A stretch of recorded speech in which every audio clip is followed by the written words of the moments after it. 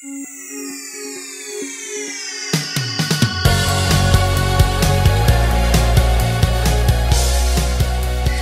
there, and welcome back to another edition of the Bullies Out Podcast with me, your host, Jenny Radcliffe. Today I'd like to welcome to the show another Jenn May. Welcome to the show, Jenn, and you're going to be talking to us all about the parental view of bullying. So first of all, tell us a little bit more about who you are and what it is that you do. So my name's Jenn as well, and I work in Caerphilly as a families learning together coordinator. So we provide literacy and numeracy support to families across Caerphilly. And then with Bullies Out, both my daughters are actually ambassadors now. Rosie's joined as a mini ambassador. She's 4. And yes. Molly's 10, and she's part of the older ambassador group for Bullies Out. So they keep you busy. Oh, I can imagine. I'm just writing that down. I didn't know about Rosie, so we're going to get on to those in a minute. So, I mean, obviously you work with families and so on, but how did you first get involved with Bullies Out?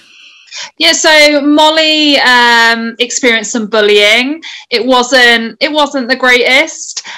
We went through a rough time. I'm a teacher by trade, so I know kind of like the background of what schools do and how they go about it. But it was quite tough, and it was something that I think it was quite difficult for me as a parent to support, because obviously Molly's my oldest, so I've done it from a teaching side, but not as a parenting side. And we found out, a friend actually told us about Bullies Out, and I got in touch with Linda, and we had a session down there, and Molly really, really enjoyed it. And I think it was nice for her to connect with people outside of school and to talk about her experiences and get some advice. So we joined up, and then Linda asked us to join the ambassadors program. So we did that, and that's where it all started. That's amazing. So, I mean, yeah, first of all, is Molly okay now?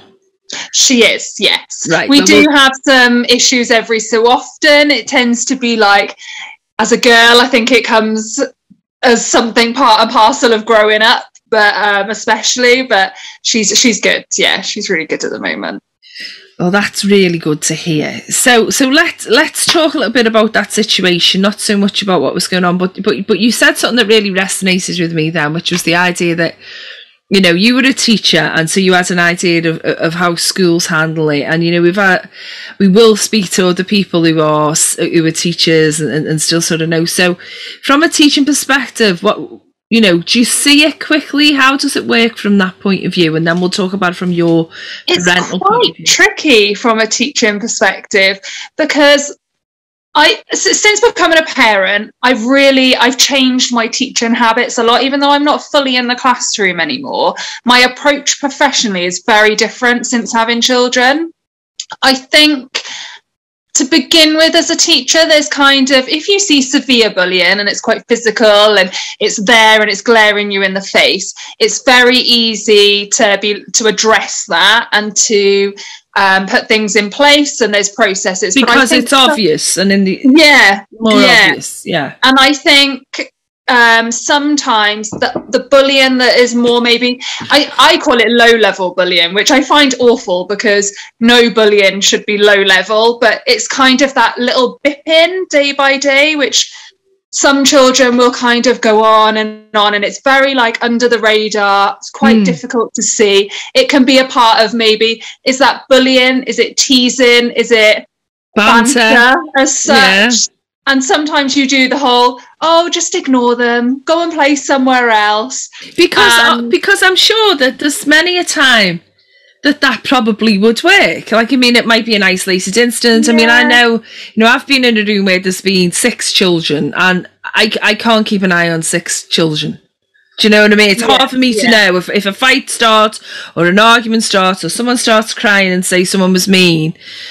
It's actually, even for a few kids, it's hard to know really, you know, were they both to blame? How did this start? Yeah. Is it so I can't even imagine in a class with you know, maybe, you know, 15, 20, 30 students, how difficult that must be to spot it. And who do you believe? You don't want to, and I think something that I thought was, I wouldn't want to label a child as a bully as such, you know, to be quick off the mark and be like, a child's like, oh, they're saying this and saying that. You don't want to be like, oh, they're bullying, because I see that's quite a strong label. It's quite strong. But at the same time, if it's affecting that child and it is constant and consistent, that can be quite damaging for the child that's receiving that as well. So definitely. But it must be so difficult though, just to say, because on that one, because like as well, you know, imagine there's a kid there that, you know, someone accuses of something that you don't like. You know, we have it in law enforcement and insecurity as well. You know, there'd be someone who you go, well, you know, it doesn't take much for me to believe that that's a bad person, right? Because I already don't like you, or you've got history or whatever. And you've got to try and be more impartial than that in that position, haven't you? So I can imagine how difficult that would be. It's quite hard. And I think something I teach Molly a lot about these days as well is that you won't be friends with everybody. It's really difficult, isn't it? You want them all. When as a teacher you're like, oh, just be friends, but you're not going to like everybody in life. But you've also got to learn that you're not going to get on with everybody, but you need to be civil, still be kind. But you see, I think social media is a fault for this, because I think, you know, certainly teenagers and even younger children now, they see, you know, popular people, celebrities have like thousands of followers, and the assumption is that all those followers like you. But as you know, as a friend of mine said to me, I got someone said something nasty about me online, and they said, but Jenny, there's people who hate Dolly Parton, who is, let's face it, is like she's just a singer who tries to do charity work, is not remotely controversial, and there's people who just hate her. So like you know, so I think that's very, and I think it's difficult. I think it's very good advice to give children, to give anyone, is to say, look, you cannot expect everyone to like you all the time. I think but it is a human thing to not want to be disliked, I suppose. So as a teacher, you know, what kinds of processes and things did you know about that would have kicked in from a teaching point of view? Say if you saw it and you said, right, there's definitely bullying going on. I'm interested to know, where does that go? And then we'll talk to you about you coming at it from a different perspective. So I think, first of all, if it's like that bullying where it is, you know, you can glaringly obviously see it, conversations need to be had with both children. I'm always quite conscious to hear both sides, because sometimes you may think that one person is more dominant, one child more dominant than the other, but sometimes it's not always the case either. Sometimes it can be matched to both. So it's definitely worth having those conversations, just to make sure you have the full story and the full picture. And then just talking to the parents, and that in itself can be tricky, because parents want to protect their little ones. So if you're approaching a parent and you're saying that their child has been unkind, you know, that's not always well received, because they don't want to either believe it, or they want to protect their child, or sometimes it's always like, oh, well, they did such and such first, and it can be quite tricky. But yeah, it's just really clear and good communication in school. And I think that when I've had bullying in my classroom, we've done a lot of as well sessions which involve the whole class. So it's not targeting individuals as such, but educating the class all together about issues that maybe you didn't realise. Because that's another thing since I've had Molly and the children, you know, you just, sometimes they are growing up. You think, oh, my child is really, really kind and my child's lovely, but sometimes they say things and do things and they don't always realise the impact it has, because it may not be a type of bullying that they are aware of. So, you know, everyone knows that hitting somebody else is bad, but sometimes maybe saying something, what they've said, they've not realised the impact that maybe has had on somebody. And it's about educating them that everybody is different and they will take views differently and interpret things differently maybe to what you do. Yeah. So, yeah, it's a really tricky one, because I think every case is quite individual as well. So this interests me now, because I know that I am, so for example, I give a lot of training, right? So I have done in my life, done a lot of training courses. I've been a corporate trainer for sort of higher level people skills, which makes me an absolutely awful person to have in the classroom. because I try really, really hard not to be the trainer or not to be, but I am, you know, I'm someone who's very outgoing. I'm used to being the centre of attention. In that situation, I'm normally at the front, is what I'm saying by that, used to be the centre of attention. So it's very difficult for me to sit back sometimes and go, okay, because that's just what it's like. So I'd imagine that if you were a teacher and there was a mum who was a teacher, you would be conscious of that and be thinking, okay, I've got to be in the parent role now. So tell me a little bit about what happened when you saw it from the other side of the fence, as it were, from the parent rather than the parent. It's like, oh, it's so tricky. It's really hard, because I think when I hear it, I have to take it and then I have to step back, because my instinct as a parent instantly wants to protect Molly and be like, what's going to happen? What are you going to do? And be quite emotional about it. And then my teacher head says, okay, there are processes. They're all children involved as well. I don't believe that one child, you know, the children need to be educated. Sometimes that, you know, you don't know what background that child has come from, what they see, you know, what's made them make those choices.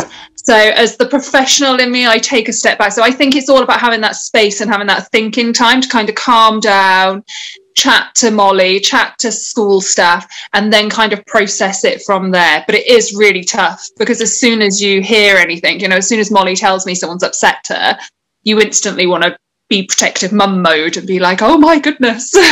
I'm not sure that, you see, that's the thing. It's like, I'm not sure I'd have I know I didn't have your patience in a similar situation. And tend to get very old school about it, which of course is exactly not the mature grown up thing to do. Although what I've heard and you know what I've heard from friends with kids as well is that, you know, it's not adequate sometimes the way schools address it, because I think they try and be very diplomatic, certainly first. Of course they do. That's what you'd advise, is sort of like to go in. But when it doesn't work and it carries on. So when you talk to the children, all of the children, and you talk to the bystanders and you talk to the class and we talk about emotions and we talk about words hurting as much as hands and all this, kind, you know, what was it? Kind hands, kind words, all this. Yeah. And then it goes on and you're faced with, you know, I'll say, you're not saying it, but you know, you're faced with someone and you just think, you are just horrible, this isn't working. It's that keeping that patience and maturity, I could imagine. Yeah, it really is. And as a teacher as well, it's not nice having those conversations with parents. You know, nobody wants to go and tell somebody else that their child is being cruel to another child and making another child upset to the point where it is, you know, it is bullying. And sometimes those things, like you said, those things that we do, those processes don't always work. That child can be persistent and continue that. And I think as a professional, you've got more understanding of the background of the child. But even then, sometimes that child's come from a lovely, lovely home, you know, and it's like, where have they got this, you know, behavior from that they're going to persist with, even though you've put things in place? And it is really, really tricky. It's such a sensitive subject as well. And it's really hard, because I think as a teacher before, I would try and distance the children. So, right, okay, that's happening. They're not taking on board any of these messages we're giving them and this education we're giving them. So you have to protect the person who is being bullied. So, right, let's put some distance between them. But that ultimately is not really solving the problem at all, because child they could just transfer it, the child. You don't know why they're bullying people or what's triggered. And like you said before, with the technology now, that can continue at home a lot easier than leaving school before, and you didn't have phones and social media. You know, you're quite conscious, I think. Like, I taught younger ones, so we didn't have, you know, they don't tend to have the mobiles and the things like that. But for an older child, that bullying can so easily be continued once school has finished, whereas it never used to be like that, did it? Just you'd go home. No, at least you can finish it. I mean, I remember once I had not bullying, but I had an argument with my best friend when I was younger, and we had this huge argument, and I'd written a letter saying how terrible she was. And I remember my mum saying, as soon as you write that down, she said, you can shout and scream and everything at each other, and that's just temper and emotion, that'll go. She said, but when you write something down, people read it over and over again. And now with social social media, people write it down, it's there, we call it in cyber, we would say it's a digital tattoo. Once it's written, people can screenshot it, and goodness. Exactly. So how, so what advice, you came through it, Molly came through it, what advice would you give in terms of pulling people through that? How did you get to, is it that communication all the time? I suppose creating a safe place. Communication is definitely key. I've had a lot of parents who, it's tricky because when Molly moved to her new school, she obviously moved when she was in year 2. So with Molly's class, I'm not so in with the parent loop, and I find that really tricky. And it felt like sometimes there was gossiping going on behind, whereas I say, if you've got an issue, I would much prefer you to come to me. So I try and keep communication open with parents quite a lot, because I think if there is any issue, it would be nicer if, as adults, we could go to each other rather than not, having to gossip to other people about things. But we try and teach Molly a lot about confidence as well. And I don't know, I wouldn't say it's more like standing up for herself, but having the confidence within her, because she's had a lot of that low level type, consistent, picky bullying. And sometimes that's, like I said, that sometimes is never going to go away. As sad as that is to say, it's not going to go away. And I feel like we need to build her confidence to be able to be like, okay, you can say that, but that's not true. And to kind of differentiate. It's a really tricky one because it shouldn't happen. And it's because you're asking a lot of somebody. Yeah. It's asking a lot of an adult. When I think of all the adults I know that are bullied online, or people pick on them in life, and Bullies Out also addresses the workplace as well. It's to say to an adult, you've got to have confidence in yourself that this doesn't matter. That's easily said. It's not as easily done, is it? But that's what you're working on with Molly. Yeah, so that's what we're working on. We have a lot of talk. So I say to her, like, if you've got an issue, I'd rather you talk it out, and we can talk it out together, or with your teacher, or with someone from Bullies Out. I think it's about her having that space where she can feel confident enough to tell us whether it's really high level bullying, low level bullying, but if it's bothering her, it needs to be voiced. And then if it's not, the other person isn't if it's not going away and it is consistent, yes, professionals, maybe the parent needs to know, but sometimes, like I said, that just doesn't work. So we try and create safe spaces at home where she can discuss that, and then we can help build her confidence and give her ways to kind of, it's horrible because in some ways we're saying ignore it, which shouldn't happen. She shouldn't have to ignore it. But what else are you to do? Well, I think, sometimes it's a short-term strategy. You've got to have a medium and long-term strategy as well, which you do. But it's a short-term strategy, communicating frequently about what's good, what's bad, what's even slightly true. Because I think that's the thing. I think a lot of the time bullying creeps up on people.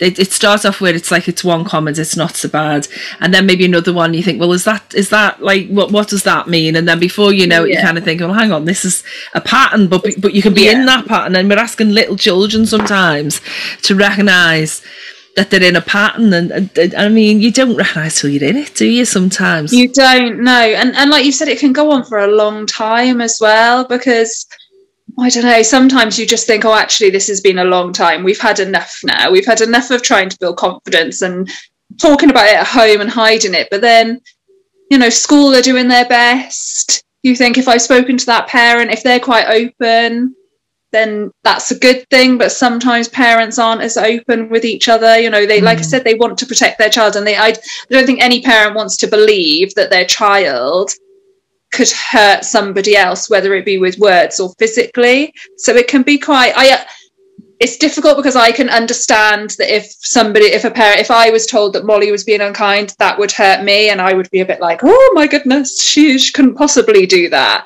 So it must be, not, it's hard, isn't it? Because obviously the person who's being bullied is the victim in such. But then if a child is bullying, how do you deal with that? as a parent, knowing that your child is the one that's hurting someone else, because ultimately when they're in school, you've got no control over them either. You know, that's down to the school staff. They're looking after that child as well, aren't they? They are. And so, you know, for all of this, for the advice on how to deal with all of this, and for lots of free resources, as well as workshops, advisors, mentors, and a million other things, we do direct you to go to bulliesout.com, who are the experts in all of this, and will give you guidance. If as a parent, just like Jen's saying, and as I know I would, perhaps I wouldn't go down what would be the most effective and diplomatic route. I certainly wouldn't necessarily be as diplomatic as it sounds like you've been. And the thing is, that sounds like, oh, that sounds great, it's a great answer, but that might just make it worse as well. So we do direct you to Bullies Out's website, and you can become a member of Bullies Out for just £5 a year, and that will get you access to lots of resources, constant communication that'll help you if you're in this situation, if you're observing this situation, if you're perhaps a teacher who's looking to get, you know, who's involved in this in some way and looking to bring some resolution to everyone involved in these situations, which we know are very common.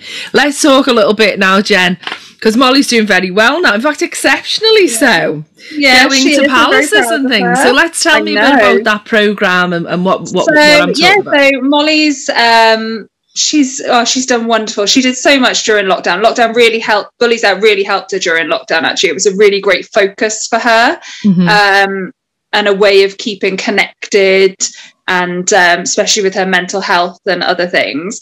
So yeah, then they put her forward for the Diana Award. So she won. It wasn't a win; it was a receive. So she received the Diana Award, which was wonderful for her work during lockdown and her work with Bullies Out and promoting Bullies Out throughout. So she's an ambassador and she promotes Bullies Out and she raises money. I think I saw it. Trying to remember, didn't she raise some money? I'm trying to think. She did. So we were supposed to walk Pen y Fan, and we were raising some money for that, and then Pen y Fan didn't happen because of lockdown, and she was gutted. And this is a child who doesn't really like to walk to school most days, so I was shocked that she was gutted that we couldn't walk Pen y Fan. So she decided, right, well, we have to stay local. So she said, well, why don't we just walk the same distance but in our area? Because she felt like people had donated money, and even though it was postponed, not cancelled, she was like, well, they've donated, that's bad. So we had to walk in our local area the same distance as Pen y Fan. We did that twice, I think, actually. I remember seeing her now, and you said, oh, bless her. And then we finally got to do Pen y Fan then, and then she just left like little notes for people. So she made like little postcards for our neighbours saying, keep smiling, be happy. We've got quite elderly neighbours as well on our street, so she'd check in on them. And then just working on Bullies Out do like different badges, so you can work towards different badges and awards. So she worked on her kindness. She did her digital one, which is where she wrote a poem from all the ambassadors to the NHS, thanking them for their service and their hard work. Sweetheart. That's so sweet. And then it was really good. It was shared on Wales Online, so everybody got to see it, and it was lovely. It's really nice seeing some of the comments that people left for her and that, and she's quite like, oh, I don't know what all the fuss is about, but you should save them, Jenn. You should save them for her, and when she has a day that's bad, she can look at them. You know, I even say that to adults and to people I mentor just for work, and say, you know, there's days when we all feel terrible, so cut and paste those nice comments for a time when you just need to feel like someone appreciates you. And little sister Rosie, she's 4, is she?